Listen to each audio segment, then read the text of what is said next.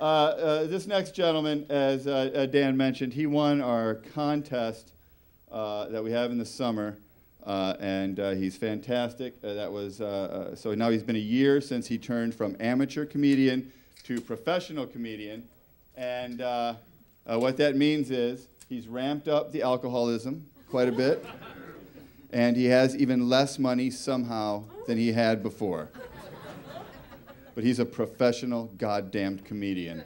And you're going to like him. Give it up for Mr. Jeff Bailey.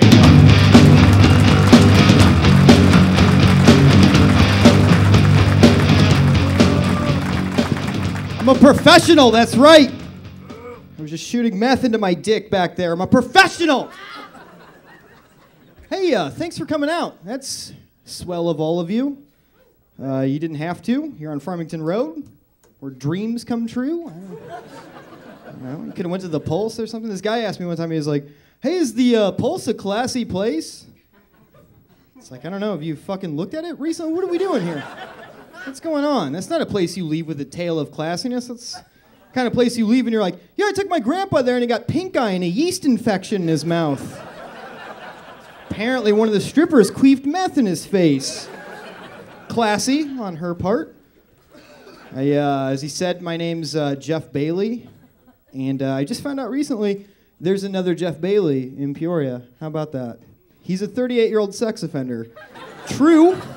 Totally true. He's on the list. Look him up. Jeff L. Bailey. He's there, man. And my friend was like, oh, that sucks. He's like, what if people confuse you two? Well, I don't think people are going to confuse us, because, like, I'll be the Jeff Bailey that's, like, not fucking a kid. I'll be that one. So if you see me and I'm not fucking a kid, game on. Talk to me. I'm nice. I'm super nice. And look out for that guy, because he's out there. That's no good. I do hope he gets. I hope he gets confused for me though a lot. So people are like, "Hey, aren't you that shitty comedian from the Jukebox?" And he has to be like, "No, I'm the pedophile from his hilarious joke. God damn it! This is the worst." Oh man.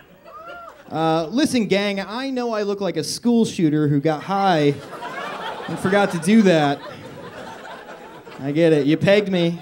I am a stoner. I like smoking weed, and if you're still against weed, fuck you.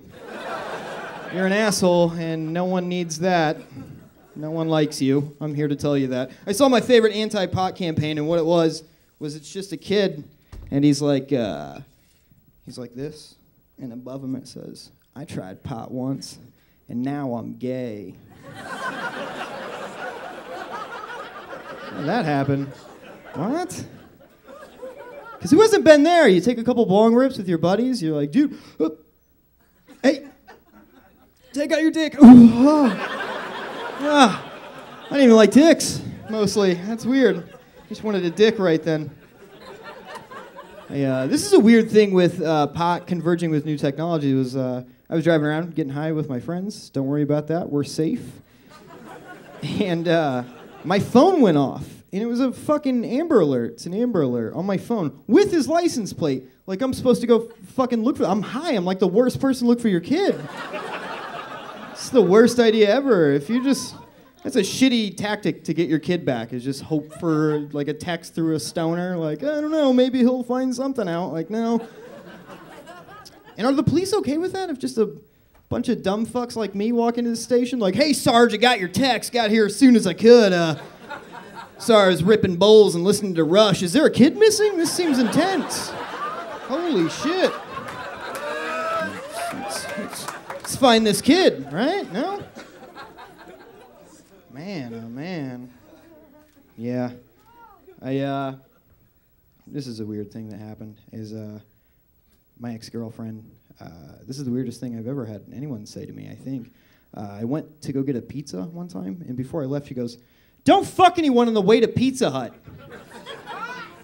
Let me set that up first by saying I hadn't fucked a bunch of people on the way to Pizza Hut to where that was like an issue, where she was like, "I know you and going to Pizza Hut and fucking people, not this time."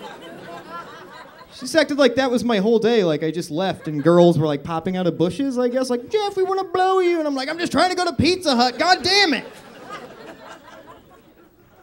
I saw I was watching a movie the other day, American History X. Anyone watch that? It's a good movie. I thought I noticed a writing error in it. There's a scene, if you haven't seen the movie, it's these white power kids.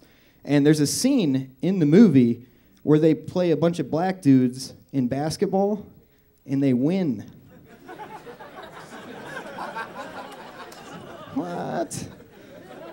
And I was like, that's got to be an error. And then I was like, holy shit, that's how racist they are. They're so racist, they got good at basketball. That's fucking insane. You bettered yourself as a human out of hatred. That's fucked up. You see a white dude who's really good at basketball, get the fuck out of there. Just leave. Yep. This is, well, I'll tell you this. I'll leave you with this one. I was just hanging out with my girlfriend today before the show, and I told her, I was like, hey, I'm going to give you the big dick tonight. You know what I'm talking about? This guy knows what I'm talking about. Right? You know the hardest part about giving your girlfriend the big dick? Is waiting for the dude with the big dick to get there. It's like, where is this guy? He's hours away. I was watching the Science Channel, though, before I came here, and they have my favorite thing, these shows that's like how it's made, how they make it, shit like that. And yeah, no, they're great. They're awesome. And the weird thing about it is that they have this weird like analogy kind of comparison system. I'll give you an example. They'll be like, the people at Kraft make enough macaroni in 1 year to stretch around the moon 87 times. What? What just happened? Who needs that? Who can't just hear numbers and be okay with that? Who's out there like, yeah, I get that you make 500,000 tons of macaroni in a year, but what the fuck is that? Give us some fucking moon circumference. What are you even talking about? What? It's crazy. You can't just fucking hear numbers and be all right with that. Science, man, fuck you. Yep. I'll leave you with this. I don't know when Ouija boards became evil, but they are. People think they're evil now, and it's because of movies and shit. And the Parker brothers made the Ouija board. Did you know that? So I don't know if they had like a meeting and they were like, hey, I want to make Monopoly and Sorry in a game that unlocks the gates of hell. But the reason I'm telling you this is there was a Christian minister, and he was really against gay people and really against drugs. And he got caught fucking a guy and doing drugs. And his logic for this, his reasoning for this was that he was playing with a Ouija board and he was possessed by a demon. What? Now, I love horror movies. I've seen every horror movie. That never happens. Where like a demon comes by and just gives you drugs and makes you do gay shit. Like, that's never happened. Where it's like, oh my God, are you all right? You just got possessed by a demon. Like, no, I just made me do drugs and suck a bunch of dicks. It was awful. Oh my God. All right, you guys have been awesome. Have a good night.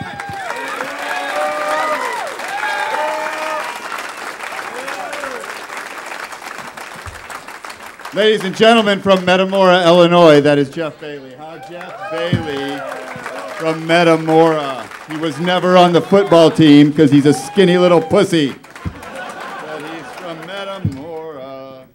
Did you guys hear this story?